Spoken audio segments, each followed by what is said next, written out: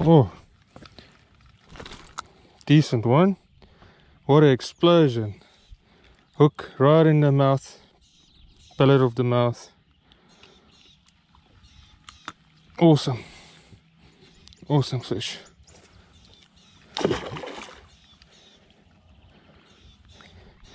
So one thing I like about these frogs is the hook pulls out and that just increases my landing ratio.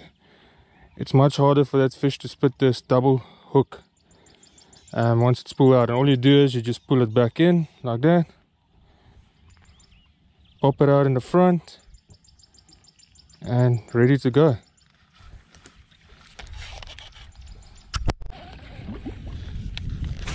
Ja, I think it's an injured bait fish.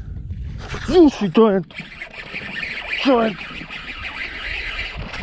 Gosh, gosh! Oh, what a fish! Mm. Mm. In the boat!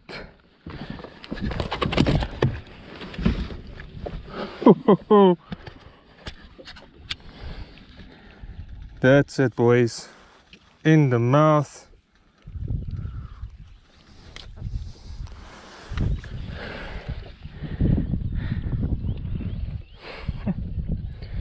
What a fish. This is definitely a 2 kilo plus, or like a 2.2 around there. Definitely one of the fish you want in a tournament. He just actually exploded on that frog. What a fish. Topwater frog fishing. So guys, here I have 2 Spro popping frogs. Today I've been using the smaller one. The reason why I would choose between the bigger one and the smaller one is 2 things. It's the size of the bait, which is what's happening here today. I'm trying to imitate the right size of the bait, so I'm going with the smaller baby popping frog. The second time I will always use the smaller one is on highly pressured days or pressured water. The smaller one will definitely get you much more bites than the bigger one. I probably have this one tied on 70% of the time because it will catch big bass. I've actually caught more big bass on the smaller one than the bigger one. Maar je moet hem nou en dan net pause. Oeh.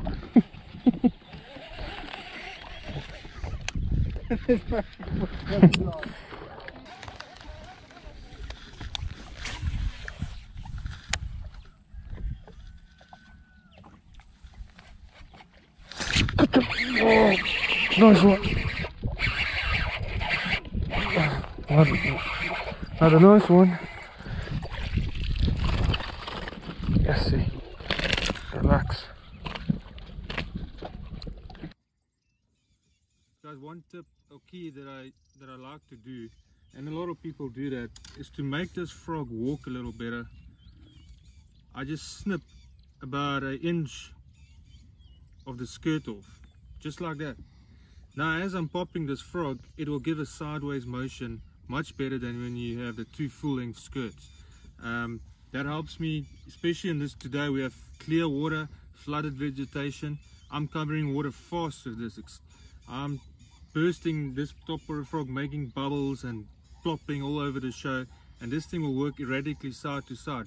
We have very clean water conditions here. It's flooded vegetation all over, and very hot water. We're sitting in about 85 to 88 Fahrenheit water.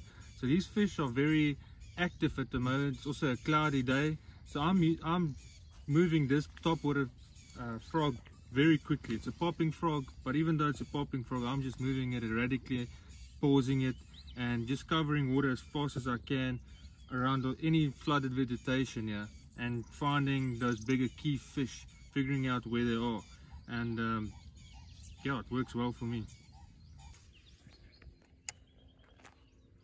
So the key with these baby Spro frogs is your rod and reel setup and line.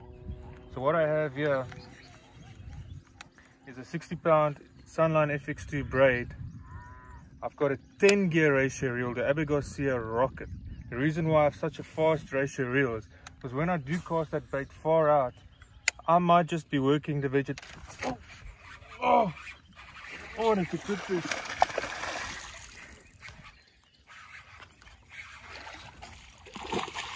Oh, hey. There you go. And that was far down the mouth. So as I was saying, I'm using the FX2 Sunline FX2 braid. It's 60 pound. The reason why I have 60 pounds and not 30 pounds or 40 pounds or so, because I want to get away with the highest strength of line that I can, but still have the castability. And for me, nice fish.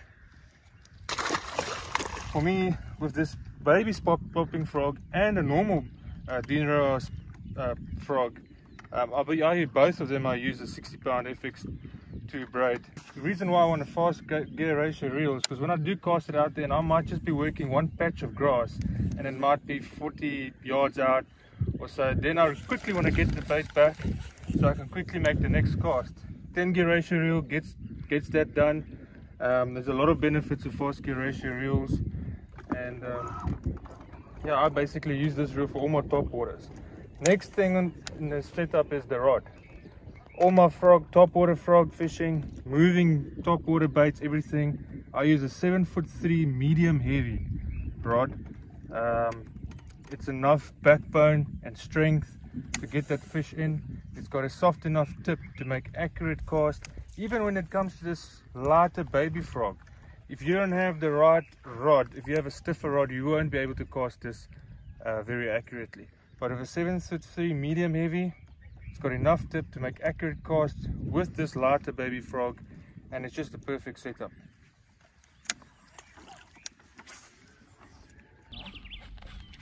Oh, God. Record you. Yes. Good, you made.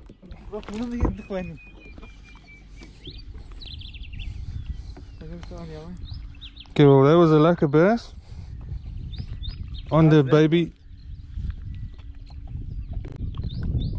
Spro popping frog.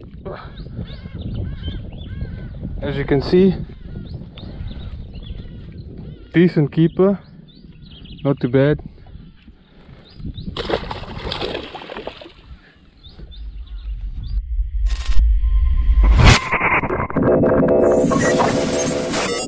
Hey, what's up guys? So I get exciting news for this year 2021. The Just Fly Fishing online store is opening up. I've got a lot of good stuff on there: apparel, gear, performance shirts, a lot of designs, the latest hoodie. As you can see, that's a 2021 season hoodie for this year. So please support Just Fly Fishing as we take it all over the world, and support awesome charity organizations like Feed the Hungry and this year's CRC Cares.